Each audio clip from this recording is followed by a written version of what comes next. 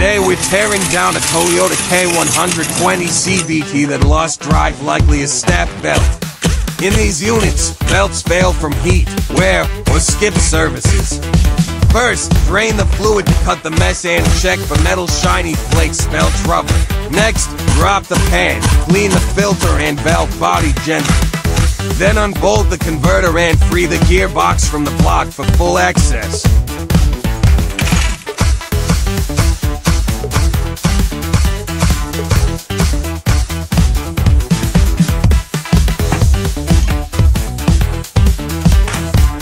Open the case. The steel push belt is fractured. Pieces everywhere explains the slip. With clean fluid, these belts pass 100k miles. Neglect shortens life fast. Rebuild.